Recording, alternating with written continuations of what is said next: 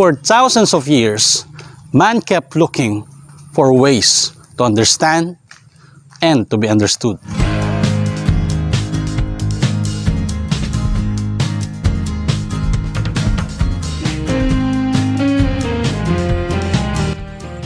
As our technology progresses, our ways of communicating also levels up. What makes it easier? It's because of the multimodal text.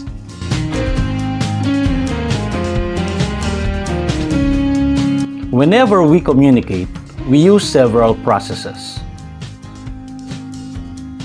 You can either read, write, listen, view or watch, and speak. So these are the things that we can use in communications. And these processes are called modes.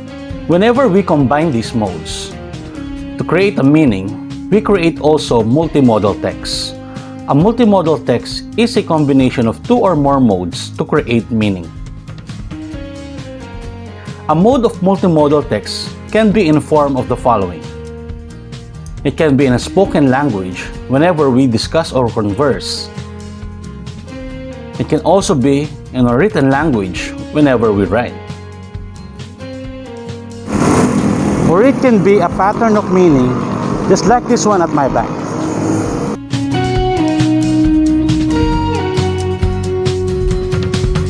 Basically, we are surrounded by multimodal text. Oftentimes, we're not curious about it. The first type of multimodal is what we call linguistic, or the vocabulary, grammar structure of oral and written language. Next is we have the visual, with a vector, colors, and viewpoint of still and moving objects.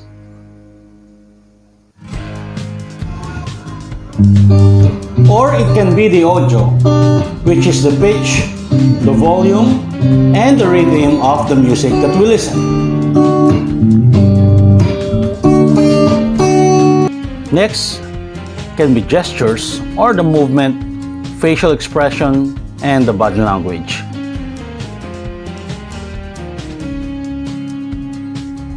Last but not the least, it can be spatial, or the proximity, direction, position of layout, organization of objects in space. To understand the practical application of multimodals, let us compare these two speeches from two former Philippine presidents.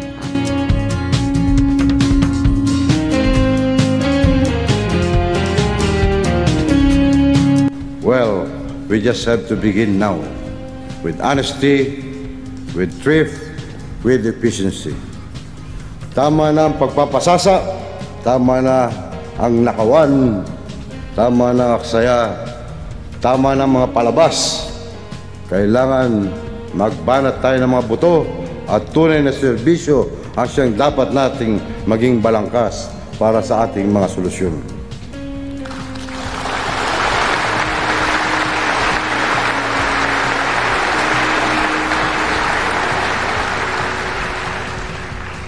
Ngayong taon, mula sa inaasahang 73 bilyong piso, pababa sa 60 bilyong piso lamang, kailangan magsagawa ng mga kakulangang pagbabago at pagtitipid ang pamahalaan upang lalo pang palitin ang inaasahang nito sa 40 bilyong piso lamang.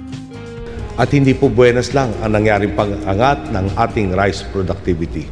Bunga po ito ng matinong pamamalakad ng paggamit ng maiinam na klase ng bini at masusi at epektibong paggastos para sa irigasyon. Nito nga pong nakaraang taon, 11,611 at 11 bagong ektarya ng bukirin ang napatubigan natin. Dagdag pa yan sa halos 212,000 hektarya na nakumpuni o nabigyan muli ng irigasyon matapos ang panahon ng pagkakatiwangwang.